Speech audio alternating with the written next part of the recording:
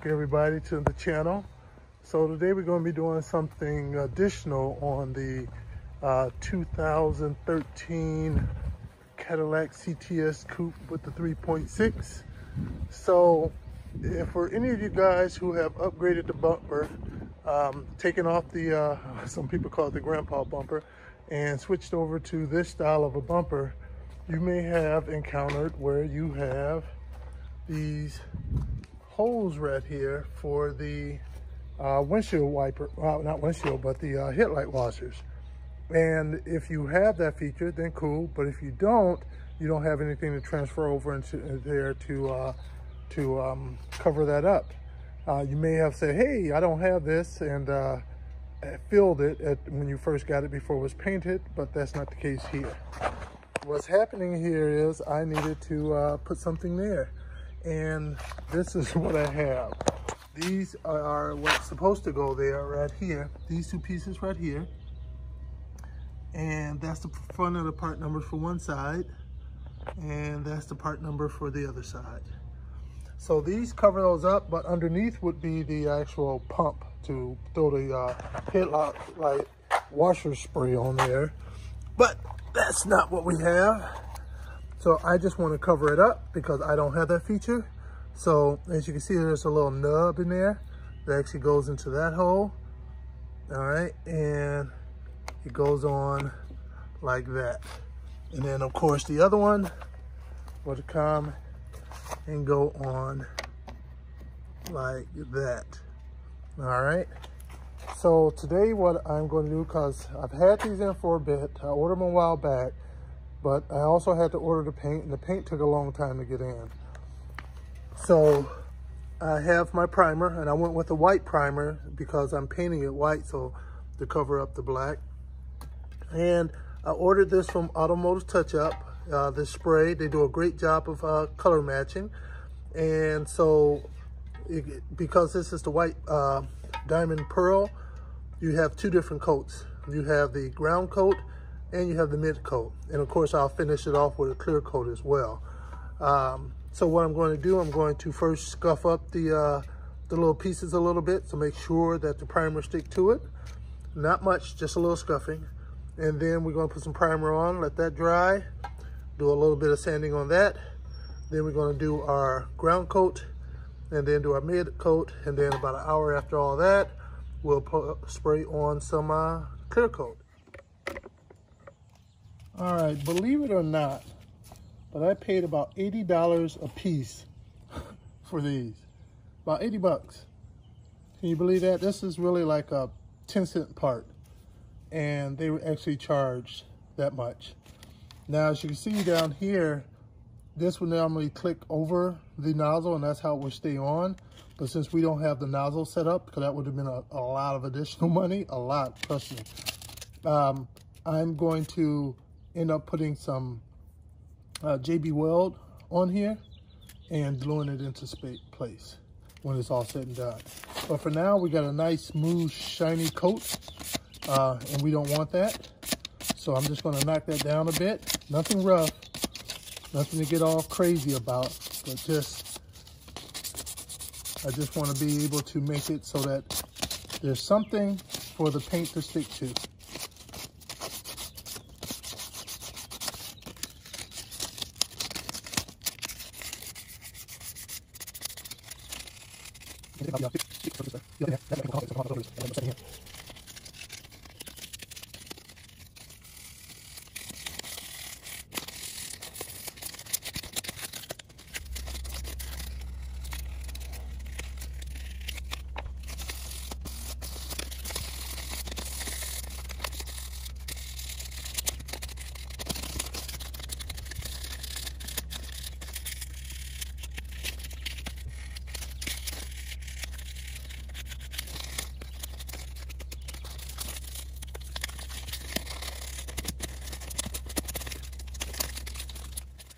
All right, now on this next part, I would suggest you guys have like a terry cloth, probably more, what do you call it, a microfiber cloth to wipe these down to get the dust off, and also have what they call a tack rag. They cost like 50 cents or whatever in the paint section of your hardware store. And it picks up on dust. So that would be recommended, not something that's full of dust like a toilet paper that I have here, to get all the excess dust off from you standing. And then you want to get your body oils off of there, because any oils on there, that paint will separate. So to avoid that, what you want to do, you want to wipe this down. Your fingers too, that's going to be touching it. You want to wipe this down with some alcohol.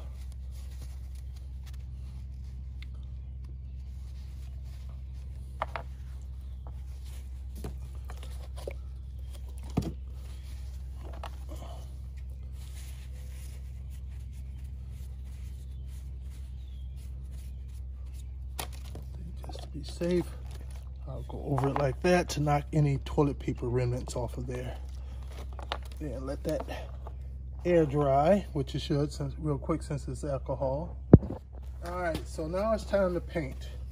So I'm using a couple of oily bottles as my as my clean zone. They have tips on them, so I'm setting them up on there so that they're off the ground and I'm able to get all the areas. And so it's not sitting in a puddle of its own primer and paint when I'm doing it. So I'm first going to start off with some primer. And in case you guys don't know, there's always like a little black mark that they put on there to let you know the point, where you know, because sometimes they'll be pointed in that direction. They want you to point where it comes out at in that direction. All right.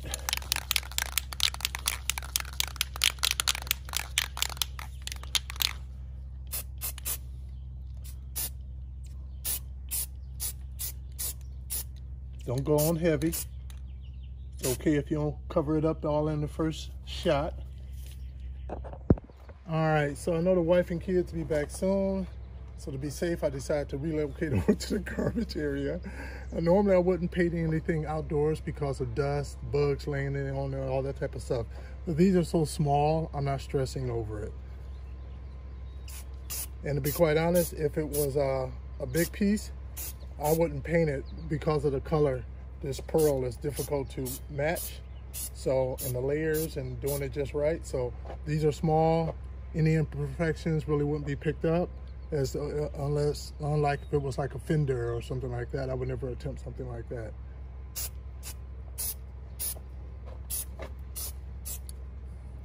All right, so now I'm gonna let these sit and dry for a bit, and then I'll come back, do a little light sanding, and we'll start to throw some paint on it. All right, so now let that dry, did a little bit of sanding on that. So now I want to take the base coat and I want to put a few coats on there.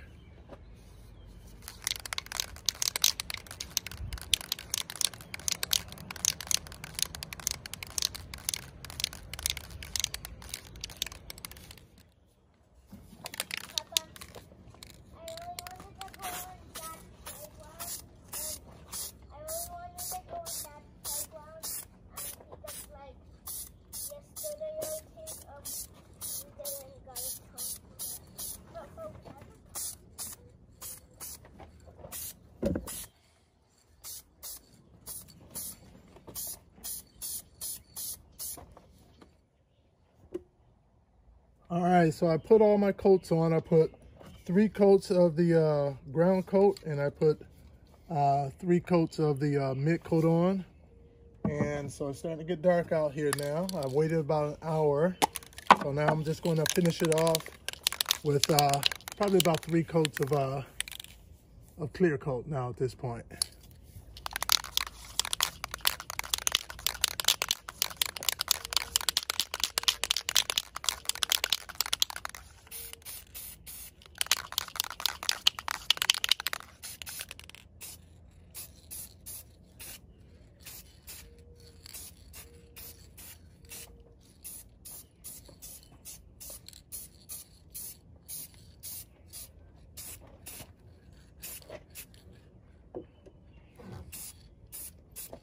All right, so I'm gonna let that sit for a bit and come back and put a couple more coats on. All right, so I would say overall, these turned out pretty good. The color match is awesome, they're nice and smooth. Only thing I would probably suggest if you guys do it, is to use a finer sandpaper. Maybe something in maybe the 800 range, but not something as rough as I did. But these turned out really nice. I like the end result. I put it up to the paint on the car, and it looked good. It was a perfect match. All right, so now we are ready to install the covers. And what we want to do, we want to make sure to be able to put them both in a way that aesthetically are in the same, on the same angle as the other. And so there's going to be some eyeballing because you've got the ability to kind of have them outwardly, but I think we want them somewhat parallel to the line here. So again, I want to try to get it somewhat close to the parallel to the line here of the headlight. And what I'm going to use is some JB Weld to hold it in place. And as we know, JB Weld is black. So the last thing we want to do is have any of that spill over onto the paint when we put it on. So we can't move it around. So we have to know exactly where we want to set it at. So what I'm going to do, I'm going to put some tape down to create a border and to help remind me of exactly where it needs to go at when I put it down here.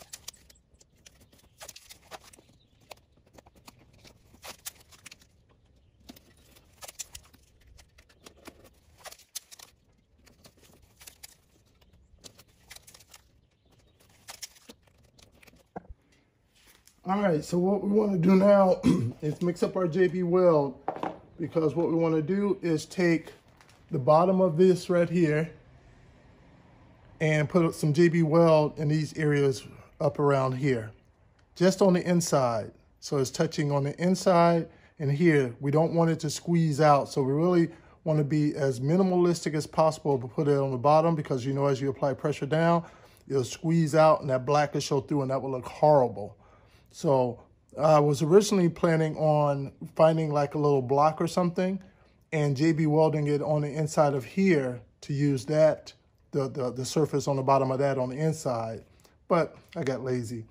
So we're just going to put some on around at the bottom, and I believe this stuff is going to be grayish in color, not so much black, but either which way, black or gray, it would not look pretty amongst that white.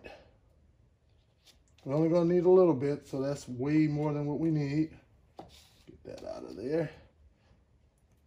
Put my cap back on.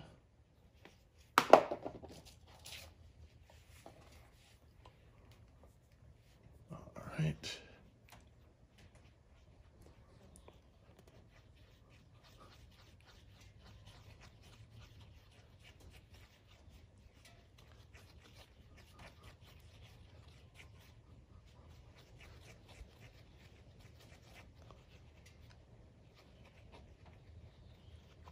I think we have a good mixture. And I'm wanting something with a little bit finer of a point than the Q-tip. So I'm gonna use this toothpick right here to apply some on.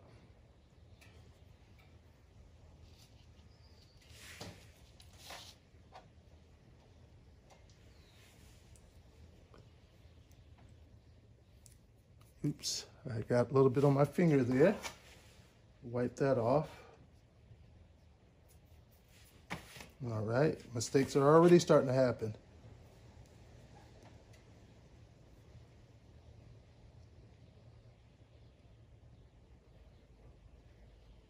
That's where it goes into the hole, right, that little hole.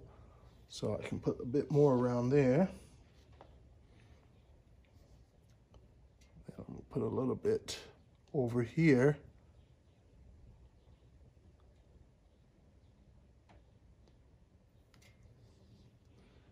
I'm thinking 3 corners should be more than enough. And a little bit over in this corner over here.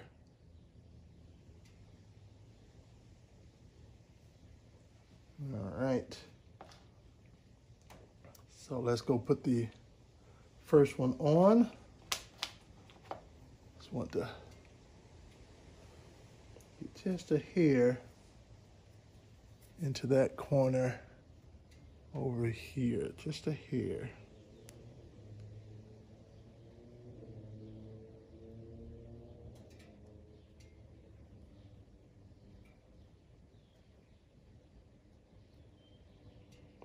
All right, when I'm gonna edit, I'll get a little hair over here. Not much, just a little bit. I'm gonna flip it over. And this is the passenger side one. Bring it over. Make sure nothing's on my fingertips. Because once it's on, I don't want to have to touch it.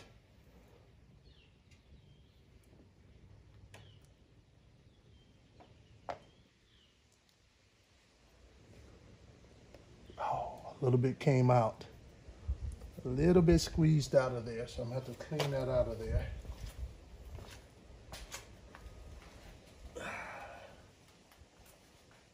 That's what I mean. Don't screw it up like that. A little bit squeezed out.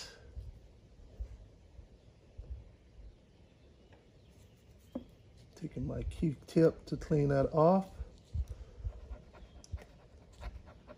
And I say the cleanup went actually pretty good. Using a Q-tip to do that. Putting a little bit of pressure down, then leaving it alone. Now I'll move over to the other one.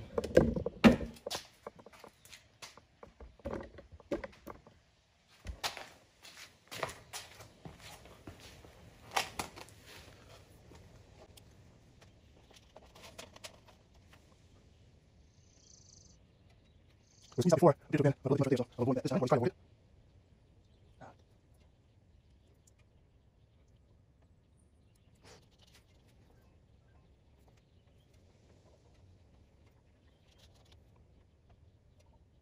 All right.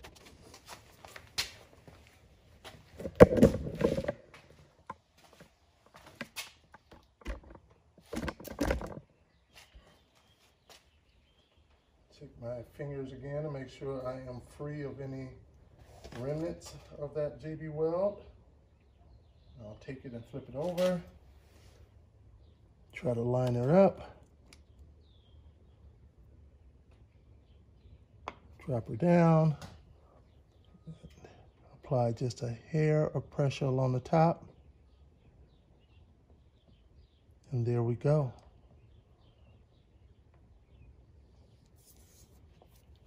Now from there, I'm gonna leave it alone, let the JB Weld set, and then later we'll take the tape off and give it a little push just to make sure they are strong enough to handle bumps.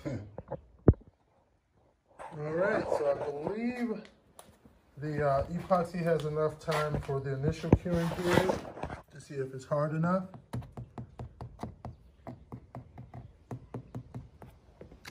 I can go ahead and pull off the tape.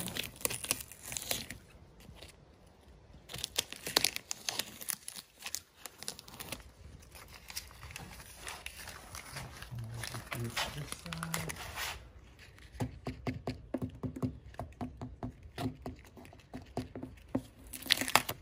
Also, I'm not going to drive it today. I'm going to let it sit so it has a good, strong 24 hours worth of curing time.